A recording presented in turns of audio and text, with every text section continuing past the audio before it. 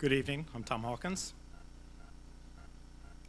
Over the next several slides, I'm going to show you a couple different puzzles. And those of you watching this on video can pause and try to solve the puzzle, but those of you here watching this live, unfortunately, are thrust forward into the future.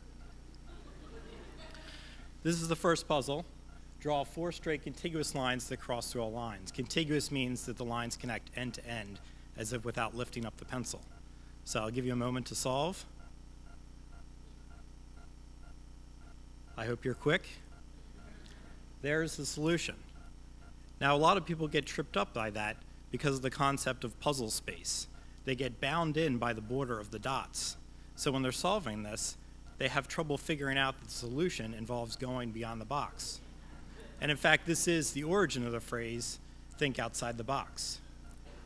And I do this puzzle a lot with the interns at work.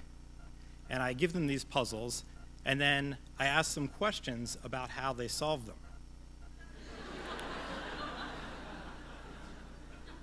Because I'm interested in how people think and how they solve the problems and how they unearth these assumptions.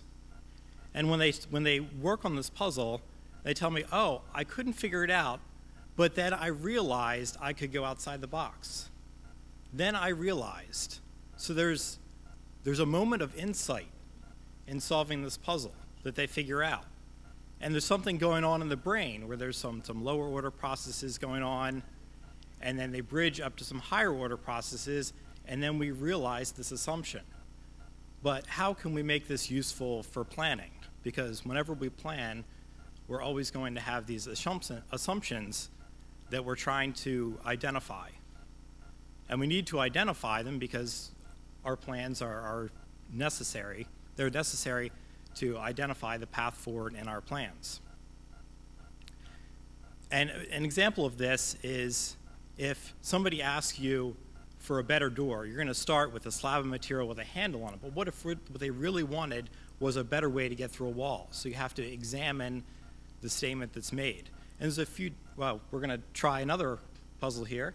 This time we're going to do 3 straight contiguous lines that cross through all 9 dots. And again, those at home can pause this, the rest of you forward into the future.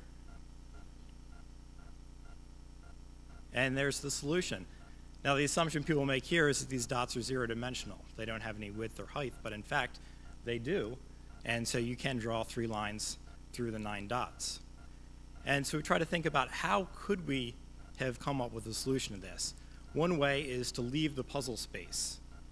Just draw lines. What does 4 contiguous lines look like? Forget about the dots.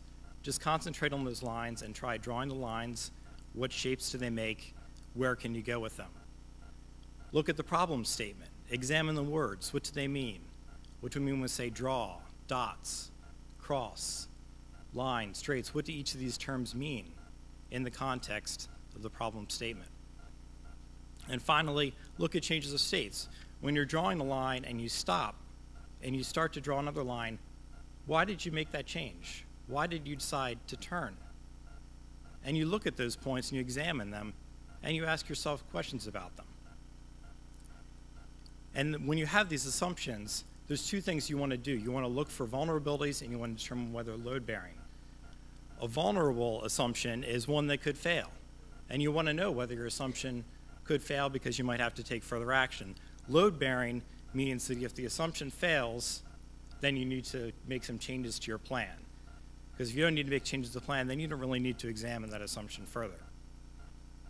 So with these vulnerable load-bearing assumptions, you make shaping actions which shore up your assumptions. They ensure that those assumptions will occur, they will be valid. So you're taking action on them.